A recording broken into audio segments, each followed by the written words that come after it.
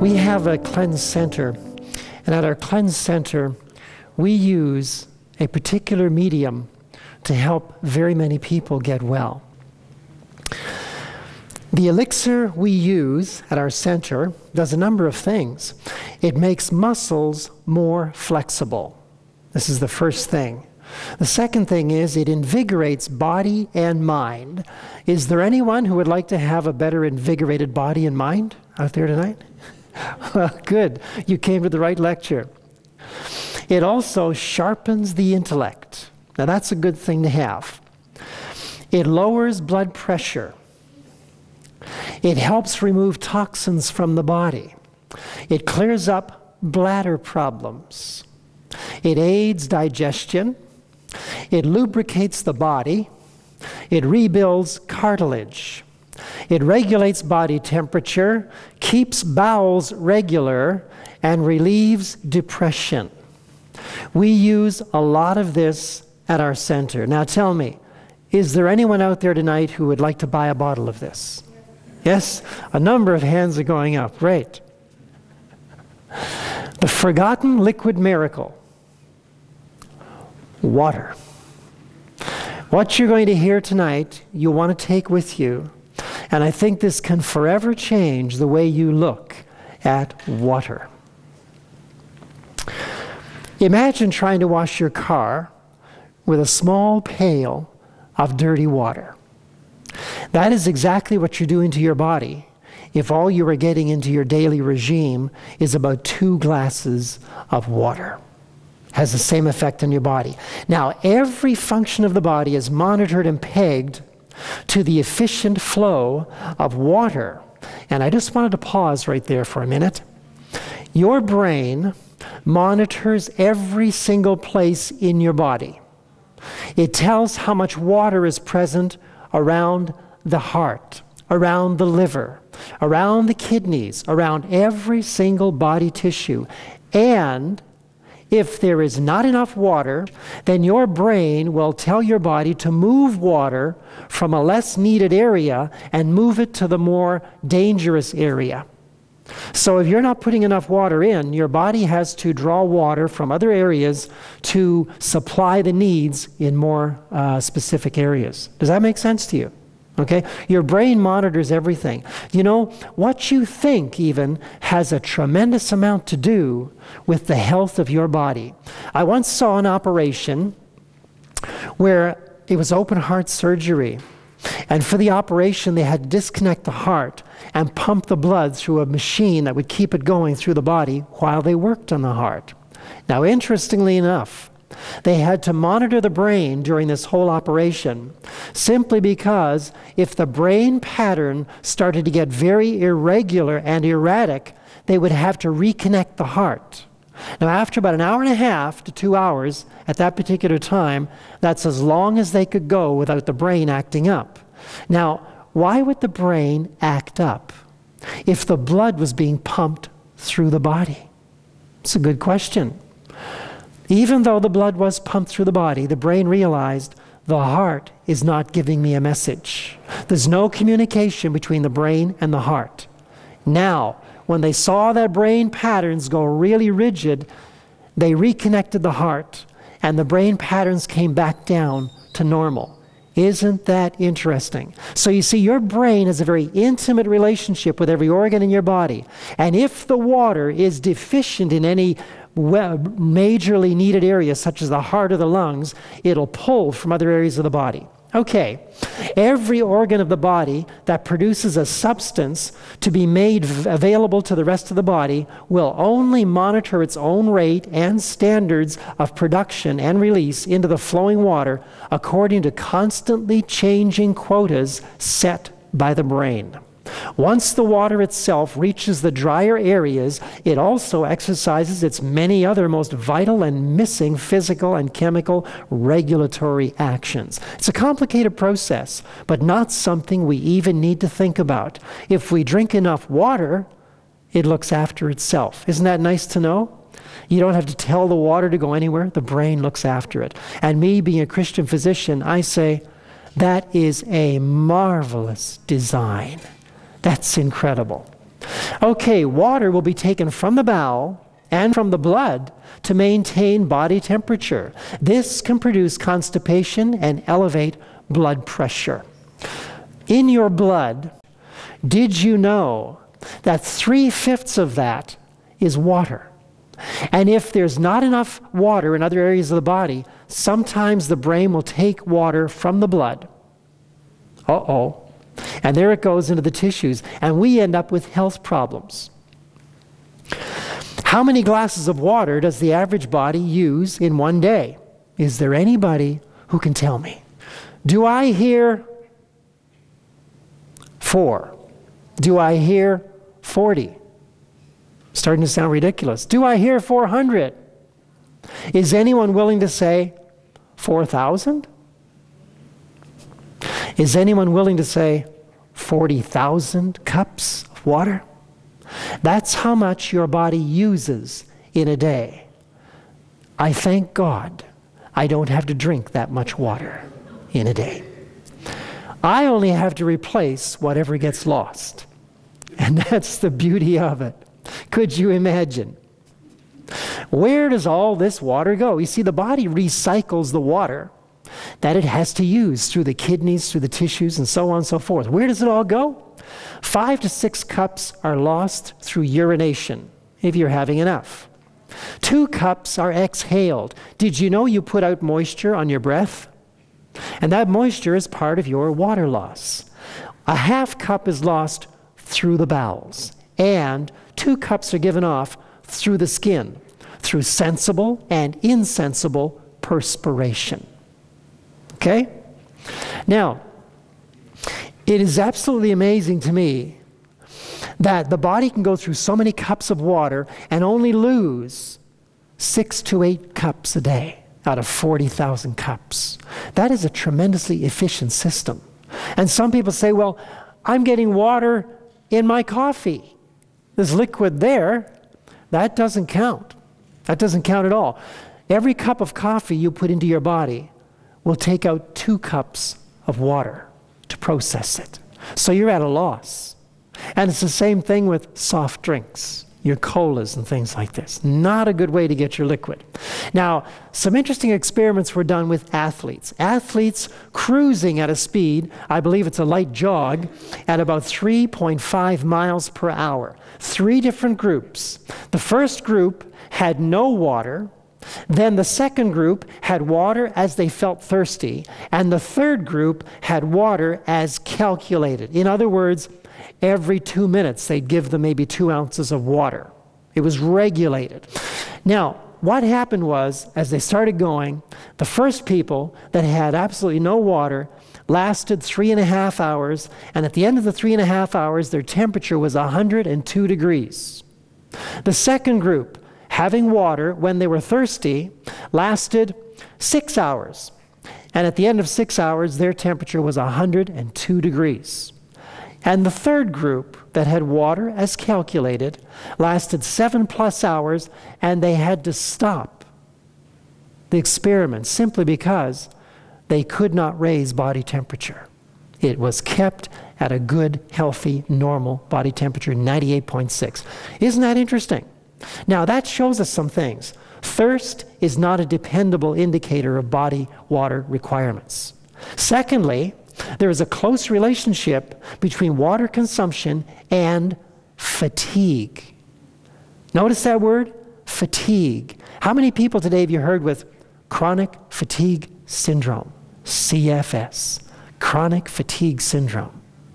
Whenever I've had people in my office and they have chronic fatigue syndrome, and I tell you, it seems to be going wild. Everybody's suffering from this. And I say, how much water do you get to drink throughout the day? And they'll say, oh, when they go like that, I know it's going to be something really low. It's usually 2 glasses, maybe 3. How much water do you drink in a day? Not enough. maybe like 2. I don't know. Like if you're talking just like a glass of water, maybe 2 cups. I should drink more. Probably about 1. Oh, probably 3 glasses. Maybe 4 to 6. I drink like 2. Probably not enough. Maybe 3 glasses. Have you heard of hydroelectric power?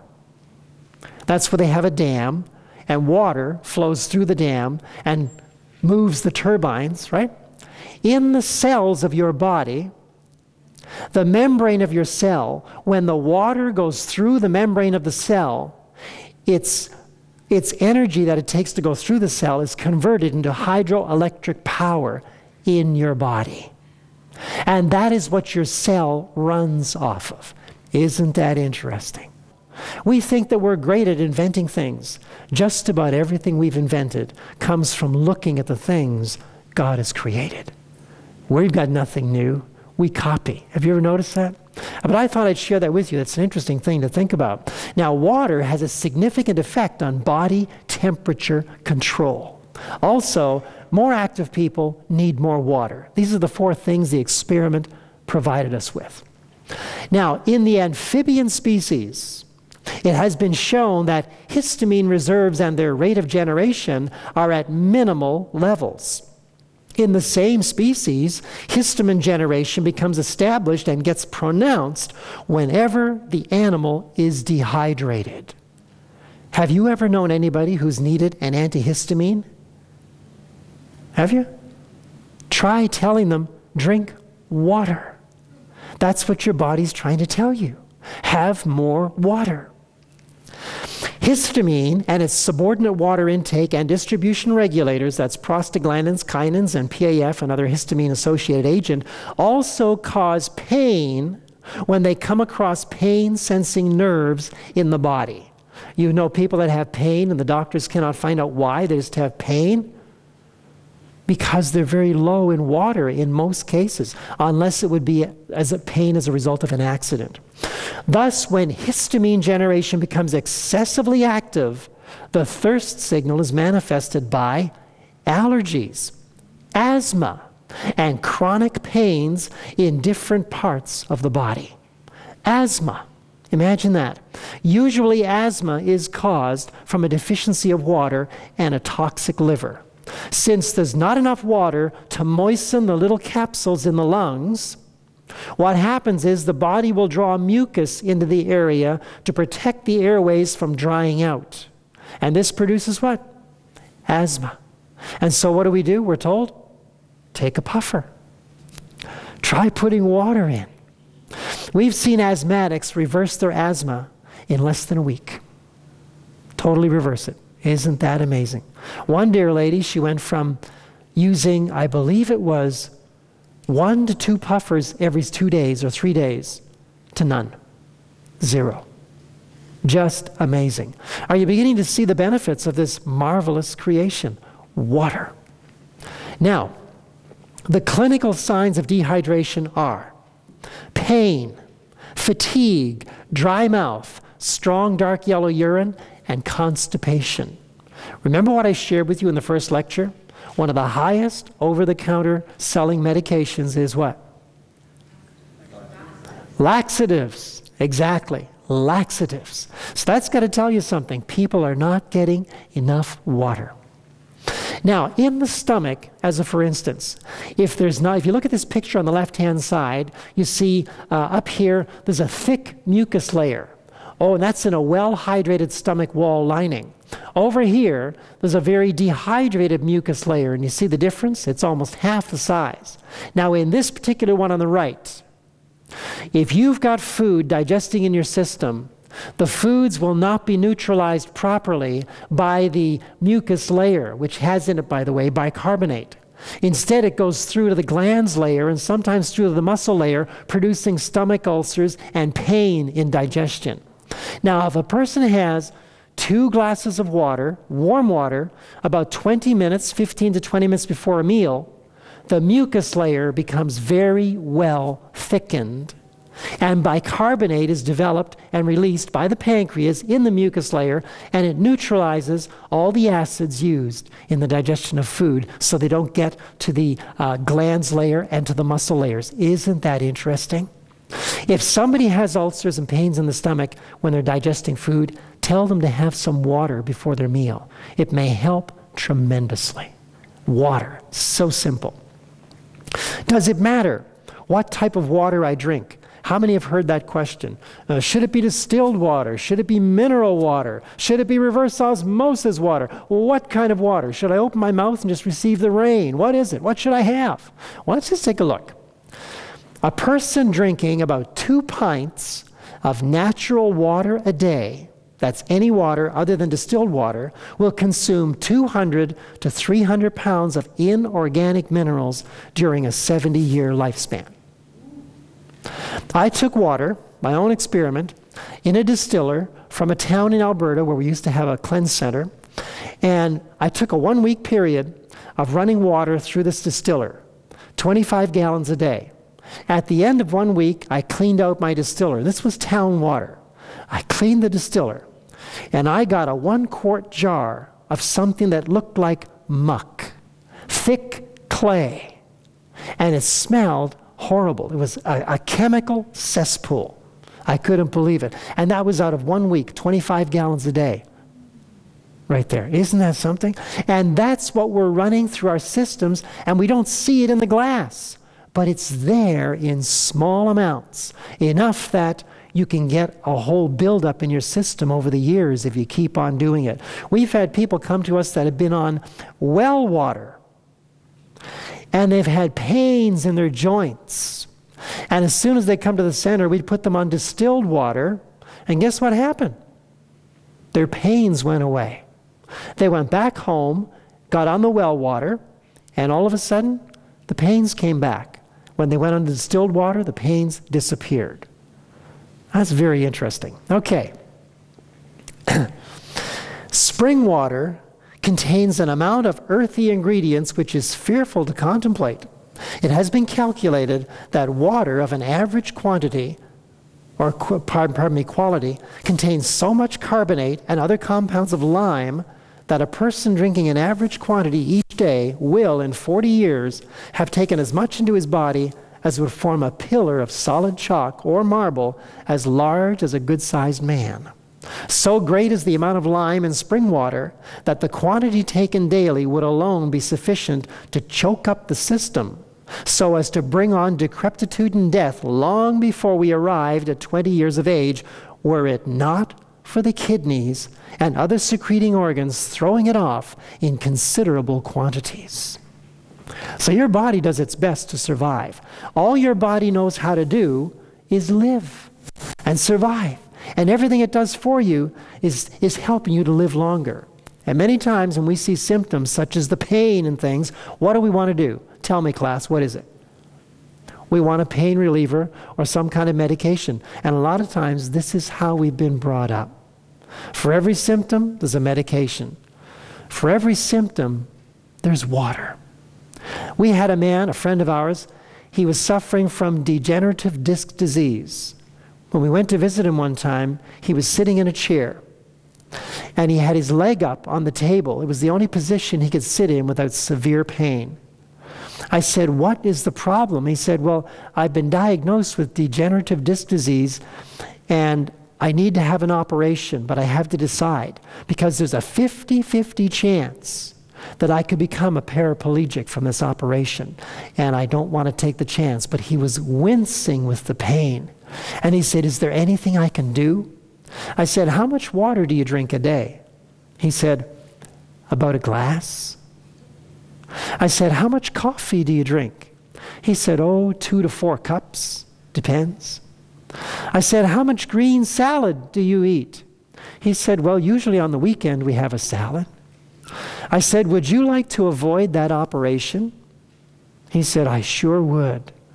You see, I knew that most of the cartilage in between the vertebrae is made up of water. If the body does not get enough water, talk with me now, what's it going to do? It's going to pull water from areas to service other areas that need the water.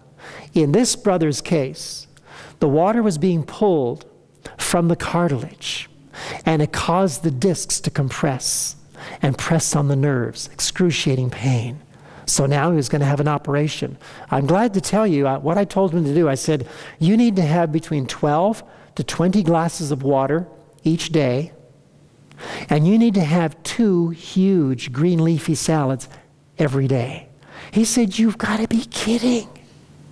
I'll be by the toilet all day, 12 to 20 glasses. So I said, do you want to avoid the operation? Try this. So he did. We came back to see him in 3 weeks. We found him underneath his car working on it. Something he hadn't done in almost 20 years. When he came out from under the car, he said, I'm about 90% healed. Very little pain. Amazing. Isn't that neat? I really like hearing things like this because tell me something. What did I do? Nothing. I told him what his body could do. Feed your body the tools it needs to get well, and it's going to get well. And that's all he did. He gave the body the tools it needed, and the body healed itself. And this is the case in most of the cases. That's what happens. Now, doesn't distilled water leach minerals from the body? Has anybody heard that? I want to tell you something. A half-truth is more dangerous and deadly than a bold-faced lie. You see, distilled water will leach minerals from the system, but it only leaches minerals that shouldn't be there to begin with. That's the other part of the equation. Distilled water will never attract organically bound minerals from bones or tissues. Tens of thousands of people who are on dialysis machines using distilled water bear witness to the fact that distilled water does not leach out organically bound minerals from the bones or the tissues. Minerals in mineral water are dead. I'm going to speak to you as a Christian, if I may. When God made green plants and plants all over the earth on day number 3, those plants were designed to pull dead minerals out of the soil, pull them up through their roots, attach a living protein enzyme to the mineral through photosynthesis, making it a living mineral.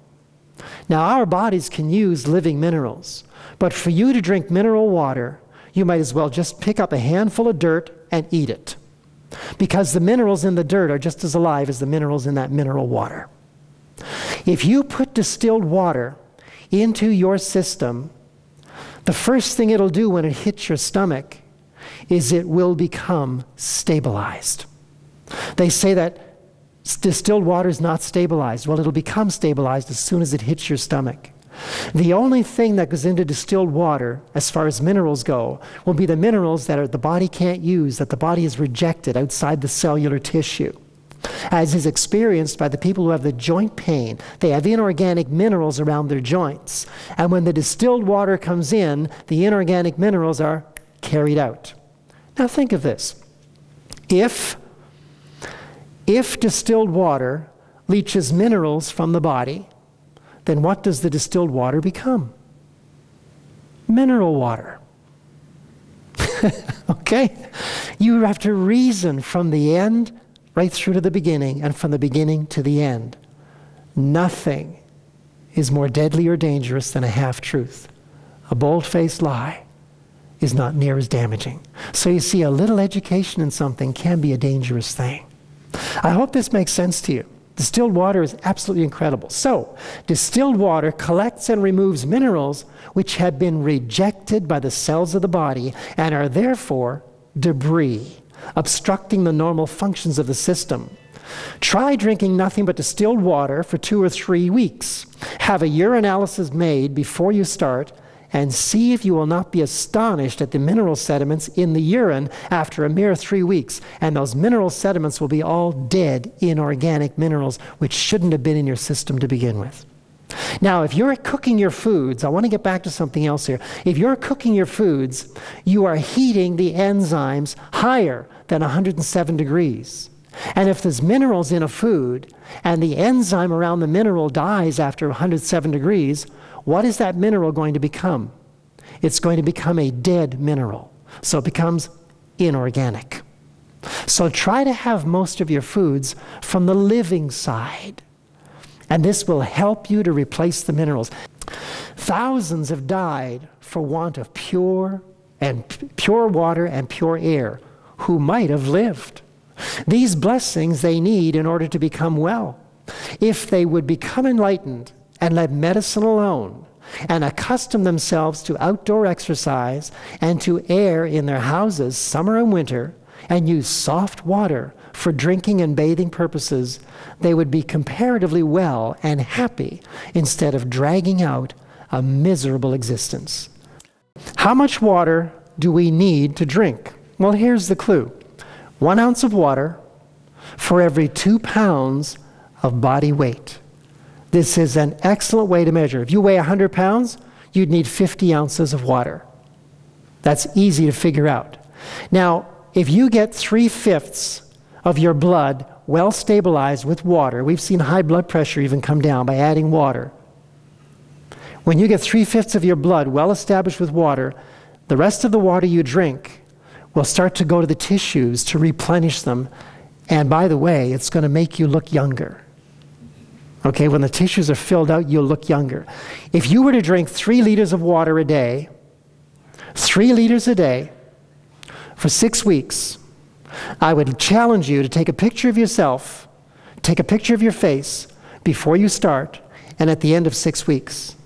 And you see if you can see a difference. People are going to say, you look younger. What are you doing? Are you using some kind of cream to make your skin look good? No, I'm using water, nature's remedy, just straight water. It is absolutely rich and beautiful. So, when you're drinking your water, by the way, I wanted to tell you, sip your water. Don't say, I need 8 glasses of water today, so here I go. Glug, glug, glug, glug, 1. Glug, glug, glug, glug, glug, 2. Glug, glug, 3. You know what I'm saying? Drinking it all at once. Because your body can only utilize 2 to 3 ounces at once. So sipping your water is the best thing. Except when you're starting your meal, you want to have lots of water flushing through to put that mucus layer in your stomach. But sip your water and you'll find you won't go to the bathroom as much. Instead, your body will use that water to rehydrate the bloodstream. It'll also rehydrate the tissues, the bones, the brain. It all needs to be rehydrated, and that's a very good way to do it. Now, here are some simple water remedies, things you can do at home. The neutral bath. This is a fantastic way to help with insomnia. It helps with pain in the body as well. Fill a bathtub with water, and the average temperature of the bath must be maintained at 93 to 95 degrees Fahrenheit. That's slightly cool.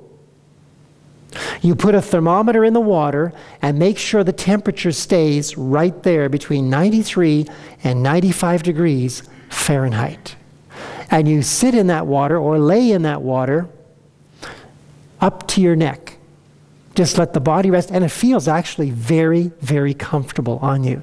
This will relax all of your body muscles, relieving tension. It is incredible. The longer you sit in this, the better. In the early 1900s, Dr. John Harvey Kellogg, whose brother invented Kellogg's cornflakes, actually stole the recipe from John Harvey. But he got Kellogg's cornflakes. It's very interesting because he would have people who were suffering from various afflictions and muscle tension, and sometimes they'd be in a pool for 3 or 4 hours, and the temperature was 93 to 95 degrees, kept there, and they discovered many aches and pains disappearing. Incredible things happen with water. Next, for insomnia, soak in the water for 15 to 60 minutes. Towel off and go directly to bed afterward. And you should sleep very well. Make quite a difference when your muscles become relaxed. Don't take a muscle relaxer, use water. It's safe and easy to use, and there's no bad reactions from it. Does everyone have that? Well, that's good. A hot foot soak. Fill a pail of water with 100°F high enough to cover ankles. So you started at 100°F.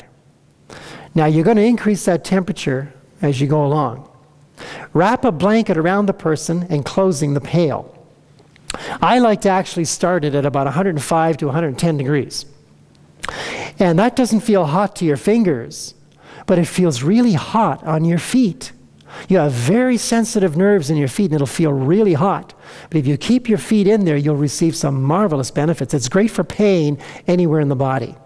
Next, add hot water as the patient can tolerate it, up to 120°F. I've never seen anybody who can tolerate it that high. That won't burn you, it's just that it feels very, very hot. Make sure they're wrapped up nice and snug with that blanket, and the blanket covers the pail as well. And make sure you have your thermometer in there. When you pour the hot water in to make the temperature hotter, make sure you have your hand there, pour the boiling water in and stir it around well, so it doesn't land in one spot and you burn the person's feet. Okay? Continue the treatment for 5 to 30 minutes. Let the water just keep getting hotter and hotter. And they'll start to sweat and go, oh, this feels very uncomfortable. When it starts to feel very uncomfortable, that's when you need to keep on going. Just let it sit right there. Then, to complete the treatment, raise the feet out of the pail and pour ice water over the feet. Then dry with a towel. And then you put on thick, warm socks and rest in bed for 30 minutes. We had one person who didn't believe this. It was a student of ours. And this student had back pain. And so we took him, put him on the chair, did all of these things. And you know what happened? Before he ever went to go and lay down, he said, I don't believe it. My pain is gone. I've never been able to get rid of this pain completely, and it's totally gone. Isn't that interesting? So now he could get a good night's sleep for a change. A heating compress. This works fantastic. Wring out a piece of cotton material from cold water so that it does not drip. Now, if you've got a sore throat happening, you put this on and do this treatment overnight, and in the morning, your sore throat's totally gone. That's how easy it is. These are all things you can do at home. Have a child with a sore throat, anybody you know with a sore throat, and by the way, this will work for tennis elbow as well. I'm going to show you how. Wrap this piece of cotton material snugly around the neck. Snug. Don't strangle, just nice and snug. Apply a piece of plastic around the neck so that the cotton cloth stays moist. You don't want it to lose that nice liquid. And then completely cover the cotton so that the air does not circulate. Cover the plastic with a piece of wool material and pin it securely in place. Okay? And then you leave it on overnight. I'm going to show you how this works. I'm going to tell you how it works. When you put the cold cloth on the neck, it will draw blood into the area to warm up the neck. As the neck becomes warm, then the cloth becomes warm. The water becomes warm on the cloth. And what's the body going to do when that happens? It's going to move blood out of the neck to cool down the area. Now, what happens when the area becomes cooled down? The blood comes back in to heat it up. So all night long, you've got this blood exchange, fresh blood coming in and out of the neck area. And what's that going to do to virus and bacteria that may be in the throat area? It's going to wipe them out. If you didn't have this water treatment taking place, you'd have very little blood flow going in, out, all night long. Person doesn't have to think about it. And in the morning, everything's wonderful. Now, we had a man come to one of our seminars, and this man was one of the greatest skeptics you could ever imagine. So guess what happened to him? He caught himself a real cold. Actually, you earn a cold. He earned himself a real bad cold. And it went on day after day, getting worse and worse and worse, till he couldn't talk. So his wife said, "Why don't you do that crazy heating compress around your neck?" And he said, "All right." So he did. Put it on overnight. He says, "I'll prove them wrong." Guess what happened in the morning? He was totally healed. He became a believer. It was that simple. And you can do this at home. Now, saunas are great. You see, God designed that we should sweat. That's why we have a sweating apparatus. Some people find they can't sweat. This simply means that your sweat glands have shrunk. They need to be reactivated. If you persist in getting them to reactivate, they will. You sit in the sauna for 15 minutes. Nice and hot. Get it as hot as you can. Sit there for 15 minutes. Step directly into a cold shower for 30 seconds. I know you don't like that idea, but this is very good for stimulating your lymphatic system and for your sweating system. Repeat this 3 times. So in other words, you're in the sauna for 15 minutes, go have a cold shower. Go back in the sauna for 15 minutes, have a cold shower. Then back in the sauna for 15 minutes, have another cold shower. And by that time, the cold shower is welcome. You just love it. You can't wait to get to it. It feels very good. Then you lay down for half an hour. Now what happens is, normally in your body, you've got about 1,200 white blood cells circulating, just going around, taking care of things. When you finish doing this, you have about 40,000 white blood cells circulating in your body. And what will those cells do? They'll start to dissolve things which shouldn't be in your body. Cysts, tumors, bacteria, things like this that shouldn't be there. So what you're doing is you're reactivating your immune system. Do these things make sense to you? It sound easy? Does it sound like they'll actually work? I bear testimony they do. You know, once I was talking outside with somebody. We were living in Alberta, northern Alberta, and it was 40 below, and I was outside talking, not dressed properly, for about half an hour. When my wife and I got home, I went and I had a hot shower, then a cold shower. Not a good thing to do if you're feeling a chill. So that night I developed pneumonia. And so what my wife did the next day was, actually it was the next day I really started to get worse and worse, really fatigued. And I was coughing up green phlegm.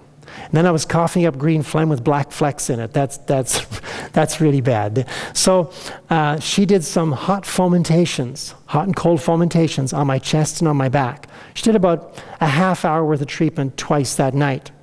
The next morning I woke up, no pneumonia, totally gone. We phoned a nurse friend of ours.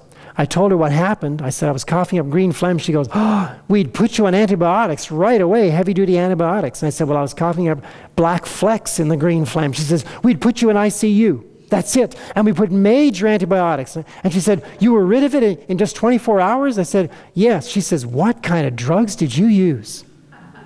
So I told her what I did, and she goes, "I don't believe this." She said, "I knew about this, but I've never heard of it working like that." And there it was. So you see, water is a great way to enable your body's immune system to just work very well. Now, a detox bath. If you feel like you've got a lot of toxins built up in your body, here's something you can do. It's incredible. Fill a tub with hot water. Add 1.5 cups of baking soda or 2 pounds of Epsom salts, but preferably the baking soda. What this will do is it'll cause the water to be super alkaline. And when that water is super alkaline, it's going to pull toxins through the pores of your skin. Soak for 15 to 20 minutes. And while you're soaking for that 15 to 20 minutes, have a loofah sponge with you. You know what a loofah sponge is?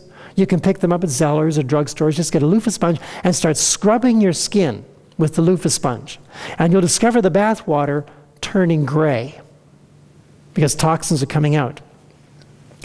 And I encourage people to make sure you have somebody around when you're having this bath, because the bath water should be about 105 degrees. And it's very warm to get into, and it can give you a false temperature. And we wouldn't want you to pass out in the bathtub, so make sure you leave the door open. Somebody's out there that can say, hey, how are you doing? Say, I'm just doing fine.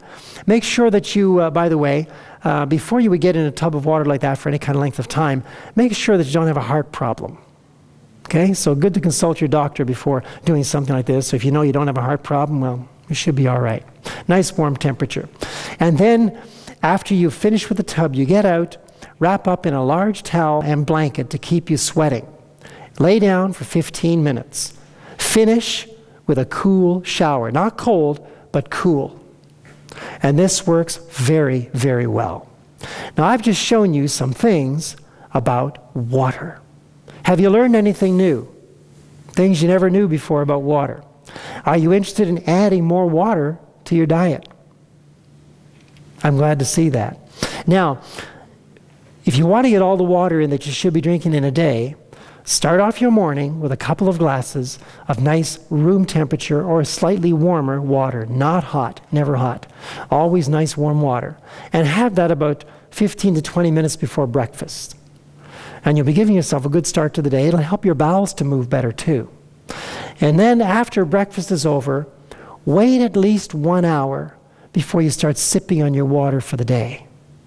Many times, when people feel hungry and it's only been an hour or two after a meal, it is your body telling you, give me water. It's that simple. We haven't learned how to read our body. So the body's saying, give me water. Do that. Start sipping on it. Take a bottle with you and measure an amount that you would need for the day. And then make sure you drink that amount, sipping and sipping. Stop drinking your water about 20 minutes before a meal. And you'll discover, if you do your drinking of water this way, when it comes mealtime, you're not thirsty. It's best to not have liquid with your meals. And again, start drinking your water about an hour. Not less, but at least an hour after your meal. Start sipping again. And then before supper, about 20 minutes before supper, stop drinking your water. And then after supper, it's good not to have water at all. So you don't keep getting up through the night. It'll help you to sleep. So stop your water drinking by about 6 o'clock at night, and you should be just fine through the night. Sound good? And by the way, isn't it interesting?